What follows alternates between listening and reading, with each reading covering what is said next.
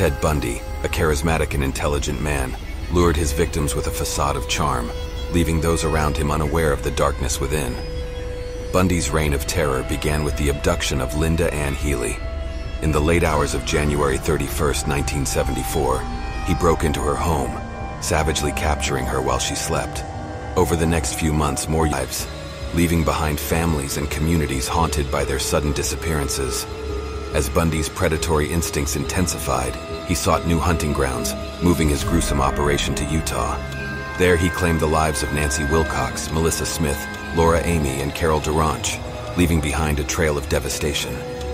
In his quest for control, Bundy methodically kidnapped and murdered innocent young women, manipulating them into his car with his charming facade. Bundy's reign of terror persisted, shattering the lives of countless families and friends who mourned the loss of their loved ones.